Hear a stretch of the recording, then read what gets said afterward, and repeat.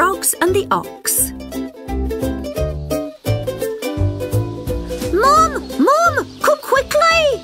called the little frog, hopping and skipping with excitement. Come and see the monster! He called.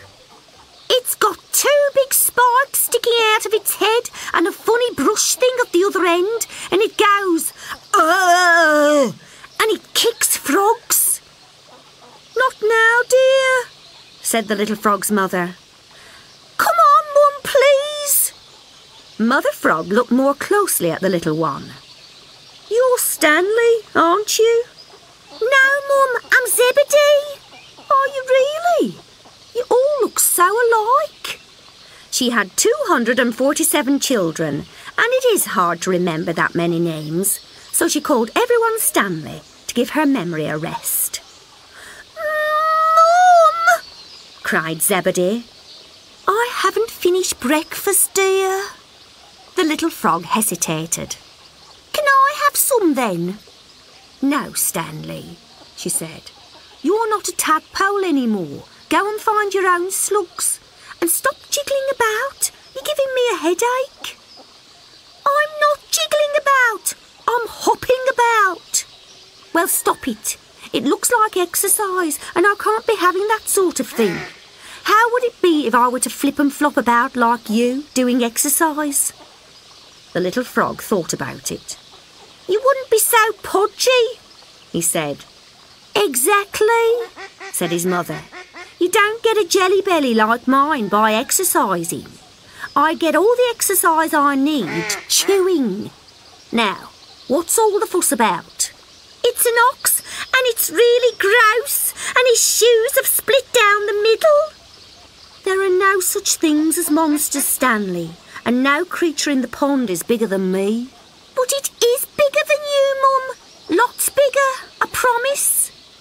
Right, said his mum. We'll see about that.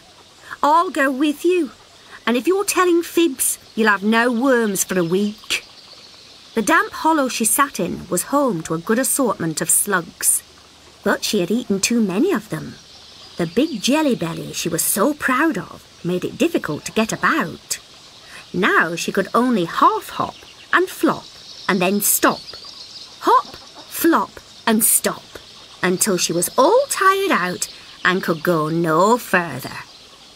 Stop, Stanley.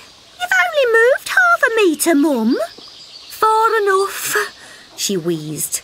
She took a deep breath, and then she took a deep breath, and then she took a deep breath. Is the ox as big as this? She asked.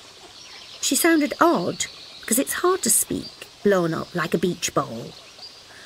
Much bigger than that, said the little frog.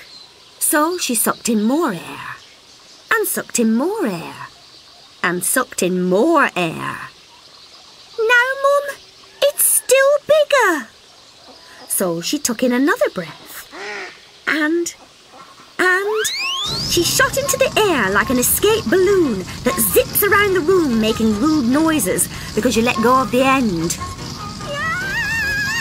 She yelled, looping the loop and fizzing off in all directions before crashing with a spectacular splash right in front of the ox.